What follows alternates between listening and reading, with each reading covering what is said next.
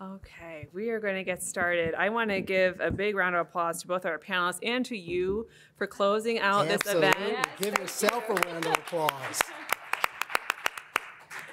At almost 4:30 on a Friday. I mean, that is a real tip of the hat. And I always like to think it's our smaller panels when it's not as robust of an audience that it really does take the energy and the wherewithal. So thank you for being here. This is where value-based care is headed and how to think differently about risk. I'm Melly Gamble with Becker's. Delighted to welcome our two panelists to this topic and hear from them, and also to hear from you. So one benefit of having a smaller group is that it's easier to see raised hands. If there's any questions or topics you'd like our panelists to speak to, please do that, and I'd love to add your voice to the conversation. I'm going to ask the panelists to introduce themselves, and we'll get started. So Dr. McCauley, I'm going to turn to you first, then we'll hear from your co-panelist. All right, thank you, and thank you again for joining us late on a Friday. Really happy that you're here. Peter McCauley, medical officer with Cigna Healthcare. I've been with Cigna in various roles of increasing responsibility for the last 14 years. In my current role as medical officer, I have overall responsibility for our value-based relationships across the country. We have 240 large physician group collaboratives based in primary care across 34 states, covering 32 million commercial lives. And we have right around 500 other value-based arrangements across various specialties. I'm a pediatrician. This is my 33rd year in practice. For the last 25 years, I've been a volunteer at a federally qualified community health center on the far south side of Chicago. And it's a pleasure to be here with you. Thank you. Thank you. Dr. Kumar? I feel like every time I hear Dr. McCauley speak, I fangirl all over again. So it's overwhelming being on a panel with him, but excited to be here. Thank you for still being here. Sorry we're between you and a glass of wine or whatever your choice of poison is, but hope to make this fun. I'm an internist by trade. I've been in healthcare about 25 years, managed care 14. Actually, I've done a stint at Cigna in my past. My current role, I'm the market-facing medical executive for the family of companies. I'm with Independence Blue Cross. We're the 5-county Philly Regional Blue Plan, and I just took on responsibility for pharmacy services as a P&L. So excited to be here. I truly believe that we have to move to value from doing more to actually doing what's right for our members, for the patients. And with value-based care, hopefully we will start to change the paradigm and shift it to where we're moving towards health rather than spending all our resources on sort of chronic disease and end stage of life. So excited to be here. We as payers can't do it alone. It has to be done in collaboration with providers. And looking forward to sharing with you what we're doing in our market. Thank you so much. I guess, my first question, and just a panel in the past hour was on ACOs. And so coming from the media side, especially health systems is where I spent a lot of time. It was so interesting. Early aughts, you saw so much attention and energy around value-based care, at least in the press.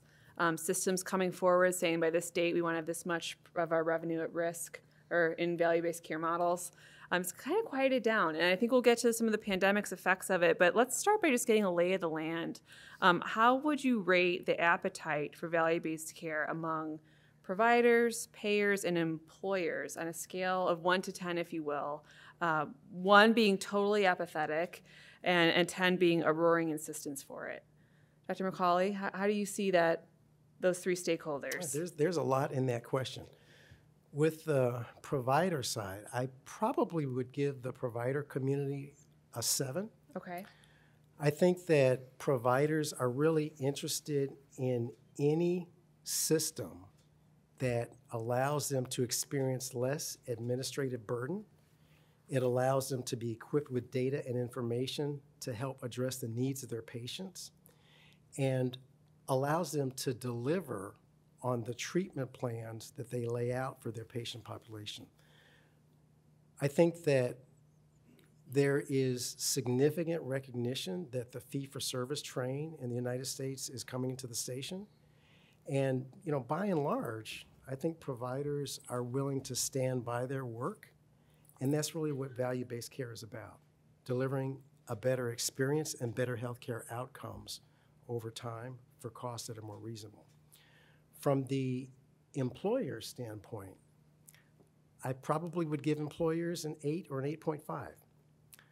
I had the good fortune on Monday and Tuesday of this week to be locked into a room for the better part of those days with 10 of Cigna's largest national accounts, the likes of Harris Teeter, Southwest Airlines, and Stanley Black & Decker, for example.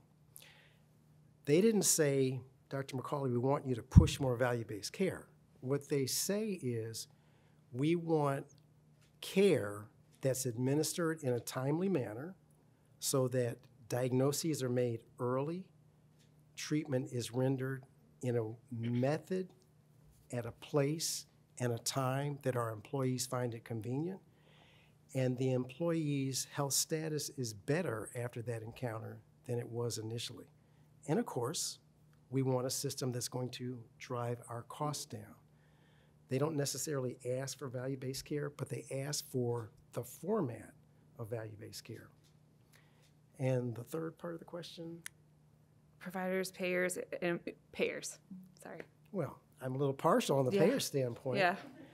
We are actually doubling down with regard to our approach to value-based care. We've been in the space now for the past 15 years, and we're rapidly iterating on our value-based care models to make them more attractive to the provider community, to carve out a larger slice of pie.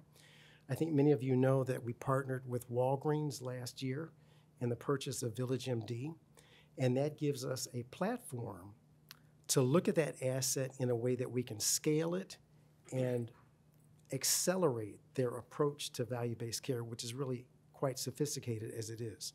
We're excited about the way forward, and we're all in. Mm-hmm. Great. Thank you so much. So 7 for providers, 8 and 8.5 for employers, payers. Sounds like you're biased, so it'll be high. I'm assuming 9, 10. Okay. There we go. Dr. Kumar, how do your assessments differ from Dr. McCauley's? I would say pairs is definitely a 10. Yeah.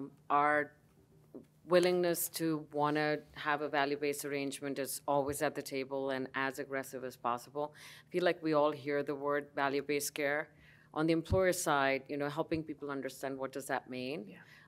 And value-based care goes all the way from, just an upside incentive to truly taking a upside downside, truly taking risk. And there's different versions of it based on the appetite of the provider or how large a system they are, how many patients do they have, how familiar they are with the value-based model, and do they have systems in place to be able to use data analytics to actually drive to the outcomes or not. A lot of times we'll start with an upside and build in downside risk over the contract, periods of the contract. And we're doing that with vendors as well. So I'd say there's another layer in the ecosystem is point solutions and vendors, right? And we're trying to build value-based agreements with them. I would say payers are definitely a 10. Vendors, I would say point solutions are probably at a 6 or a 7. They're eager to. The challenge becomes there's so many people in that ecosystem that are all driving to the same outcomes as to how do you slice that pie and who truly drove the change. So it becomes a true actuarial exercise to have to evaluate, how you're going to do the math there. Employers are definitely interested.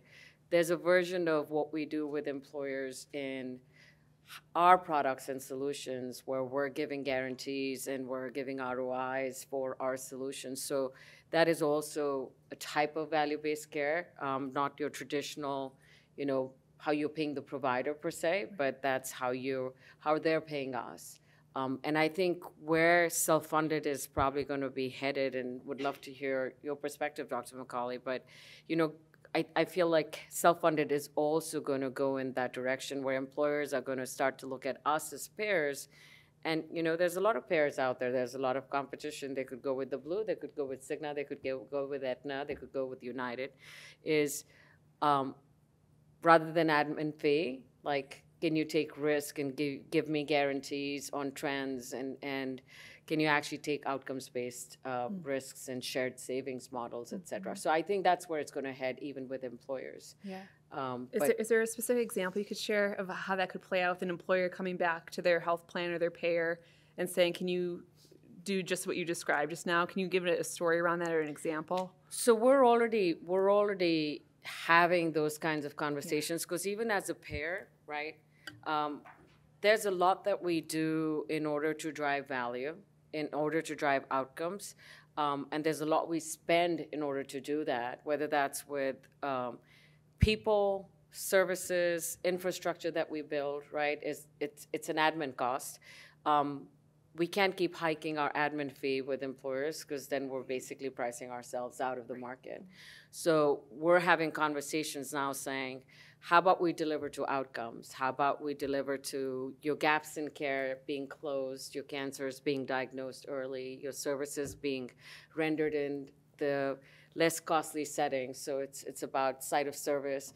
And all those programs that are delivering savings, let's figure out what that saving that was delivered was. And it's not an admin fee, but maybe it's a shared saving model. Okay. Some of it's already happening. Where I see it go probably in the next 10 plus years is the bigger employers, the national ones, are going to probably push the sort of envelope more on having us be ready at the table to be creative in how we start partnering with them. Sure. Okay, great. Yeah. A follow-up question, I think, based on something you said, Dr. McCauley, about providers, you put their appetite at 7, noting that one facet of value-based care that could appeal to them is the lower administrative burden. And this is an exceptional time to be talking about that, right? Given some of the staffing, all the staffing crises and the exodus of providers and burnout since the pandemic. Do you think there's an opportunity there for some rebranding, or for that to be the foot that leads in the conversation with providers, or do you eventually hit a wall that I'm not aware of? I don't know that it has to be the lead in to get providers to engage, but everyone is looking for value. And you heard it earlier today. Providers are contracted with a number of health plans. Do they want to have 15 metrics for 15 different health plans? Do they want to have 8 different providers within the health plans that they're servicing? They're looking for things that will help them to do better, that will ease their life, that will make their daily practice more efficient. And you mentioned earlier staffing shortages. Part of that is because of burnout. If there is a way that we're able to shift responsibilities, like, for example, utilization management. If you're interested in taking the risk, why do I need to have you come and ask me a question every time if you're responsible for that? There are ways that we need to continue to leverage technology to help the processes be more efficient when we are engaged in that. But why not figure out a way to share that responsibility and really kind of just make the pathway easier? Mm-hmm. Okay. I agree with that. Yeah. What is? Go ahead, Dr. Kumar. We're actually doing. I think all of us are doing some version of that in our markets. We've got provider groups. You know, whether it's big orthopedics groups or big heart failure groups or academic medical centers, where they've literally taken risk on the total cost of care for the patients that they're seeing. Or there's bundled models around services, whether there's a bundle around heart failure with requirements of keeping people out of hospitals and ERs and managing them aggressively in the office setting, or MSK bundles where the surgery is happening in the outpatient setting and not everybody's going to that rehab that hospital owns. So it's different versions of how we're incentivizing them to lower costs and add value while paying attention to high quality outcomes. But everybody's at the table with incentives being aligned, and that's how we're starting to make a change. Okay. And then just to continue, and this will be, I think, my last landscape or lay of the land question, but when we talk about risk, what is the highest percentage of risk or the most extreme version of risk on the provider side look to you? What does that look like? You don't need to name a specific organization, but I'm just curious if there's percentage of revenue you can share or other models that just fulfill that description. I, in my travels this week, had the occasion to have dinner with a couple of groups in Texas, and fairly large independent groups, very engaged in up and downside risk, 70%, 80%. Keeping in mind that that includes Medicare Advantage, that still demonstrates an appetite for risk. And those groups have the capabilities and the infrastructure in order to address everything from A to Z. And I think that that translates into a bigger appetite to really take responsibility from end to end. And when you're equipped and you can do that, that's really what providers want. Great.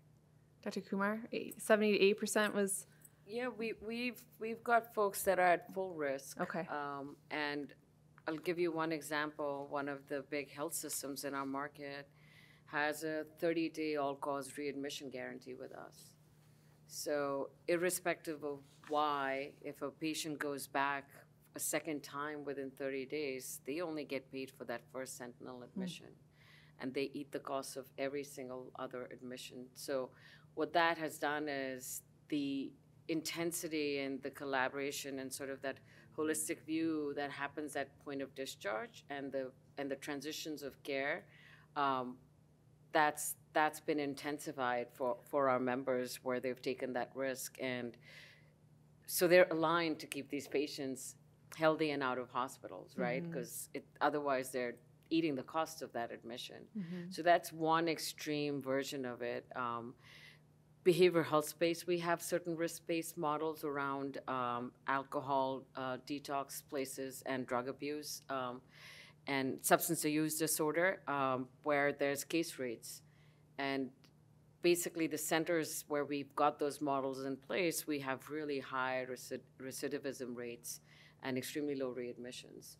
So we know and we see it in our data, the value-based care works, but it truly starts working and you really start to see that drastic improvement in your outcomes and your results when you've got downside risk baked in. Well, thanks for laying the land. I think, the title of our session, Where Value-Based Care is Headed and How to Think Differently About Risk. Are there 2 to 3 ways you would suggest that our attendees in the room think differently about risk? Are there any assumptions that need to be challenged? Any blind spots we should be better aware of? Help us challenge our thinking. Dr. McCauley, what comes to mind? There are a couple of things. First of all, I think risk means different things to different people. And we have to, out of the gate, recognize that risk is not going to be the same for one provider group as it is for others. Does that include, for example, only primary care capitation? Or is it primary cap with fee-for-service for specialists? Or maybe primary care physicians are incentivized to keep services in the primary care office that might otherwise go to a specialist? Do you subcap some specialties? Or is it full risk? To start out, we need to recognize that risk means different things to different people. And then the other thing that I would say is that risk in 2023 is not the same as risk is in 1993.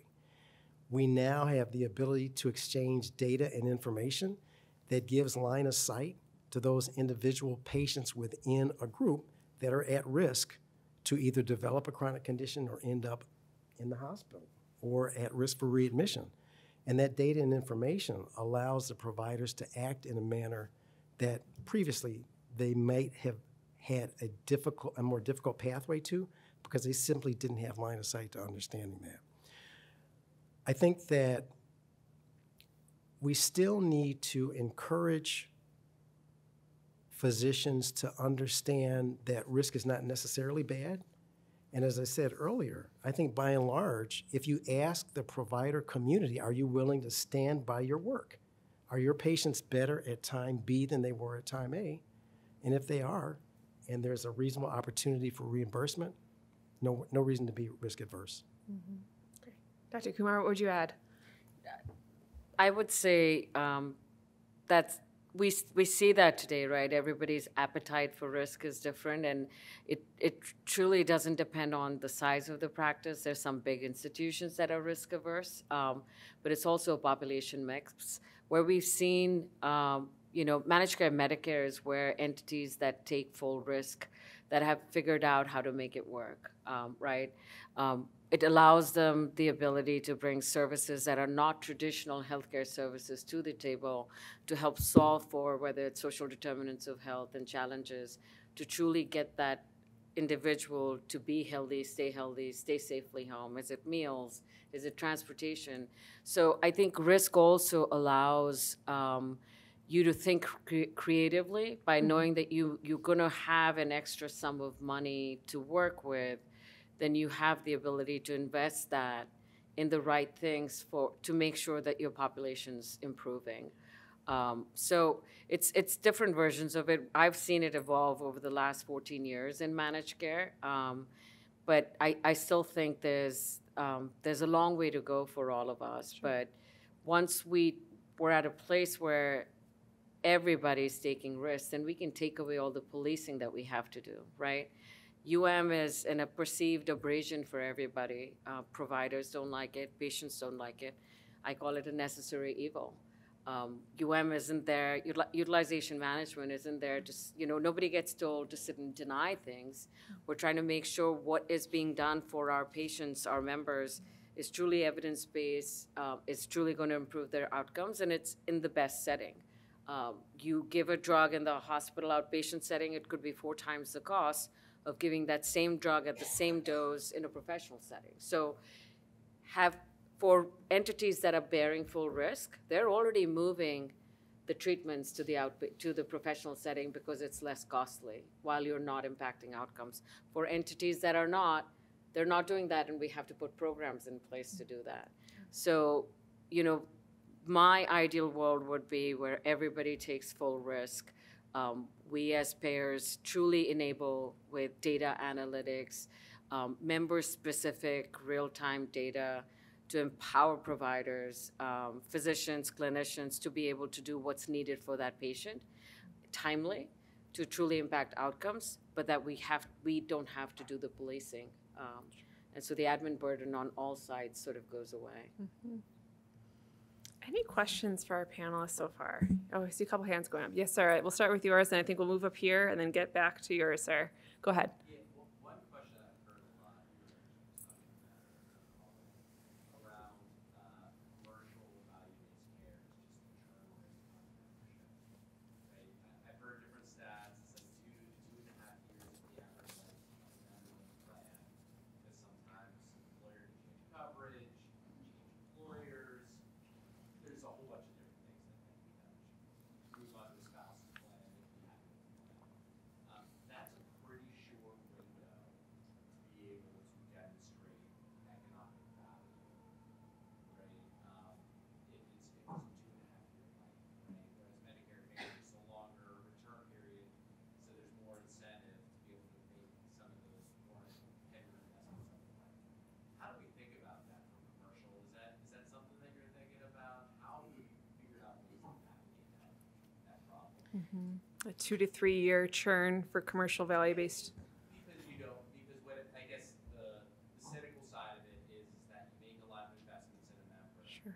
right? And then they change health plans, and you're basically subsidizing the member when they're on a different health plan, right? It's kind of the challenge from making the dollars and cents work. I don't know if that's something that you see or something we can. I'm trying to restrain my response, so I'm going to yield to my colleague, and then I'll jump in. I was doing the same thing. So I would say, maybe 10 years ago, I saw that viewpoint a lot more with employers, like even investing in population health management solutions, it was the same sort of, but if the person's with me just 2 years, why would I invest in this, right? It's about everybody gains from it when you do the right thing, right? And we have value-based models for all our members, irrespective of whether those are Medicare members or commercial members, because what that allows is it allows for practitioners to have high-quality practicing, right? They practice at a higher level. They follow pathways and guidelines and evidence-based practices that go across the board, where they're not going to do something different just because it's a Medicare member and, oh, I don't care about you because you're a commercial member. So to me, Medicare is an example of, incentivizing quality and outcomes, right, with stars, as painful as it can be to try and keep raising the bar, and you have to keep rising to meet that bar. But there's as much churn on the government programs where there are members that go from plan to plan every year, or especially even on the Medicaid side. So I feel like I'll take the broader approach of it's the right thing to do. So we do it. And we're seeing employers start to invest in programs that, you may not see an ROI in the first 2 years. You're going to start to see that ROI year 3, year 4, year 5. But it's the right thing to do to try and manage health and improve literacy. I would agree with that. And I would really push back a little bit on the term churn. And the reason is because if you think about it, the payer, in this case Cigna, for example, and the provider, they have the same incentive. We don't want to start over from scratch every 2 or 3 years. And you're absolutely right. You start to really get engagement and revenue after 2 years, 3 years. We don't want to lose clients. We want to keep clients. So we want the experience with Cigna to be optimal so that they tell their employer, we want you to keep Cigna. And on the other hand, in a practice, do I want to start over? I don't. I want the patients that I see to tell their friends, their relatives, their neighbors, you should go to see Dr. McCauley. I want to build that practice. I want to engage the patients, and I want to keep them. And if the payer and the provider are working together for the benefit of the patient, I believe that it can help to offset that risk of patients moving around. And when patients make noise, employers listen. We know that when there's something that goes wrong, we hear about it. We know it all the time, but it's also true when things go right. Everybody wins in value-based care. That's the question. I'm going to try and go in order as I see hands raised. So you were next in the second row here. Go ahead. I think we all really love the concept of value-based care, but from a payer level, how are you influencing the employer groups to give their people time off to give the care in an 8 to 5 healthcare world? Oh, that's a great question. My husband just started a new job. He's been there his 90 days. He's got his insurance, but he has no time off. He gets disciplined if he takes time off. What is your influence? He needs a new job. Just kidding. Just for anyone in the back, it was how do you influence employers to give proper time off so people can participate in value-based care in 8 to 5 medical system? So I would say we work with employers, and we're constantly looking at, how many of your employees are utilizing their benefits? What percentage actually have primary care? What are your gaps in care? And then we actually share what's best practice. And those employers where those numbers look really good, where the trends are actually really strong, where the trends aren't double digits, and we're almost seeing, in some cases, despite the inflation, a possible negative trend, we'll share with them examples of what those employers have done that has moved the needle and helped them keep their employees healthy. So I think you've got to show them the dynamic of, this is a worthwhile investment in your people, because your second most costly sort of cost to you as an employer is what you spend on healthcare, especially if they're self-funded. We also share what we do as an organization for our employees. Our employees get extra time off to go get their screenings done. You get a full day off to go get a colonoscopy, people, and a nice nap while you do it. But you get half a day for mammograms. So we share those practices as well, but we actually show them the data with the people that are doing it, and how that's impacting their trends, and how that's impacting their employees using their benefits, and that helps. The other thing that I would add is working with the employer to understand explicitly what their needs are, and allowing us to leverage our resources like an MD Live, for example, that allows virtual care, telephonic care 24 hours a day, 7 days a week, primary care, dermatology, chronic care management as well. And then making sure that the employer understands geographically other resources that are available, like minute clinics, for example, or urgent care. We have to be as custom as possible to meet the needs of the employer. We're sitting here in Chicago. In Chicago, the largest client for Cigna right now is the Chicago Transit Authority. There are people at the CTA. Someone is working 24 hours a day, 7 days a week, 365 days a year. we have to be equipped either through the plan or through the provider group that has virtual care embedded within that provider group. And it's our responsibility to make sure that the client knows those resources and how to use them. That's actually a really good point.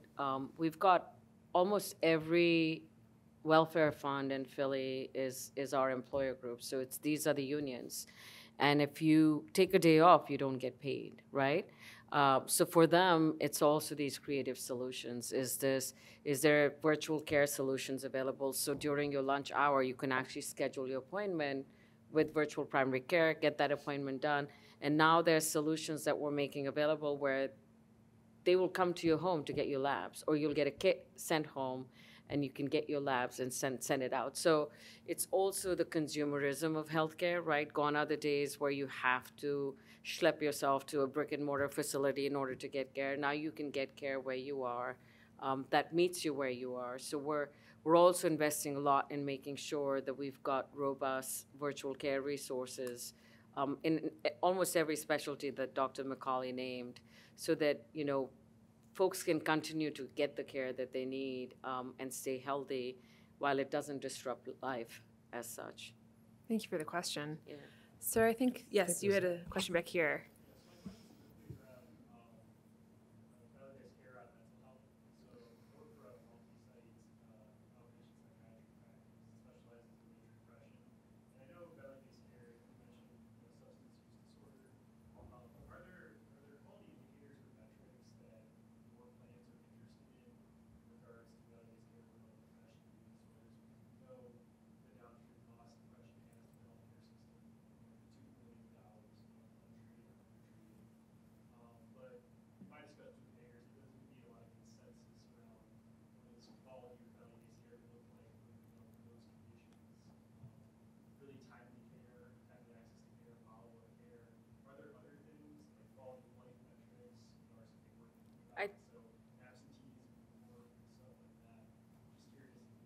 I think patient-reported metrics are going to be important in behavioral health as well, but you know, some of the same things that we do on the physical health side too, right? Because we know that behavioral health conditions also drive ER utilization, and you know, is there med adherence rates? Is there lower inpatient utilization? So some of the same metrics that get looked at on the physical health side would matter on the behavioral health side.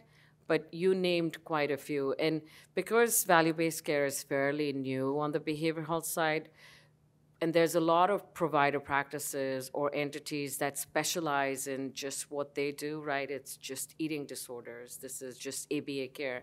So the value-based models will have to be defined around that service type, and it's going to be a collaborative effort. It probably will start with Upside first, with a gradual, so how we insourced behavioral health as a plan over the last year and a half, and we've built our own network and brought a lot of third parties, whether they're virtual care provider groups or virtual and brick and mortar. And what we've done in our contracting is, over the course of 5 years, we're starting with Upside while building a downside by year 3 and 4, to a bigger downside by year 5. But it's been, and the model looks very different based on each entity and what they're specializing in. So I don't know if that answered the question, but. If you were here earlier, you might have heard Doug Nemechek, our Chief Medical Officer for Behavioral Health. For the Cigna enterprise, behavioral health sits in Evernorth. And through the Evernorth, and the Evernorth Research Lab, we are starting to actually look at data and analytics around behavioral health performance and what those metrics should be. In January of this year, we signed a very large client that offers services worldwide. If you like to get things fast in the mail, they'll get it to you. And they pushed us in terms of, how can you tell me that for a behavioral health condition, that what the provider yielded resulted in a better outcome for the patient? And that is where we are in terms of really drilling down within Evernorth on the metrics that we were looking at going forward.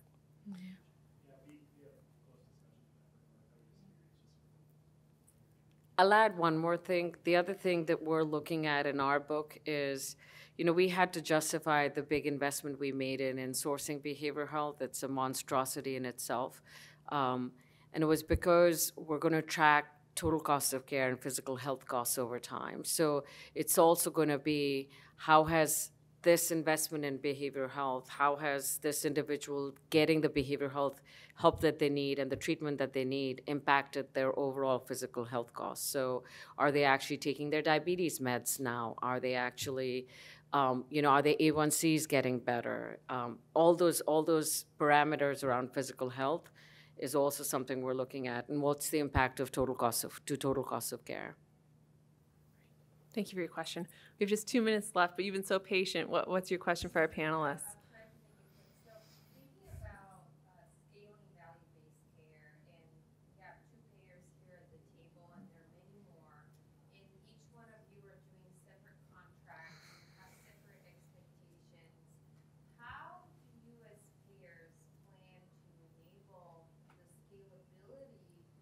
Because each provider group is saying, well, I can't follow 50 metrics, right? And how, I'm just curious about your thoughts on the future of how we get to a place where we actually make it easier to scale value-based care. Like a Stars for commercial is what I anticipate is the only way to do it. Is going to be, and I'm oversimplifying it, but I completely feel you that you've got 10 different pairs and you've got 10 different systems through which you're getting data. So I think some of the transparency rules, some of the requirements that are coming from CMS and federal government around data sharing, et cetera, will probably make things easy. But I'd say where it needs to probably go is a defined set of metrics that everybody uses. I don't know if we'll ever get there during my tenure or Dr. McCauley's, but I'd be happy to see it. Do you see health equity as part of the metrics? Yes, we already have built it into our value-based metrics and our quality requirements. And we're requiring behavioral health folks to be screened for behavioral health conditions, social determinants of health challenges at primary care, specialty care as a part of our quality and value-based care models as well. I agree with everything that Dr. Kumar said. The one thing I would add, and I don't want to give away the Cigna secret sauce, but I spend a fair amount of time traveling the country talking with provider groups about our value-based care arrangement. And one of the things that I heard consistently throughout 2023 was you need to provide flexibility because there may be metrics that are important in New England that are not so important in South Carolina. There may be others important in Houston that may not be as important in Arizona.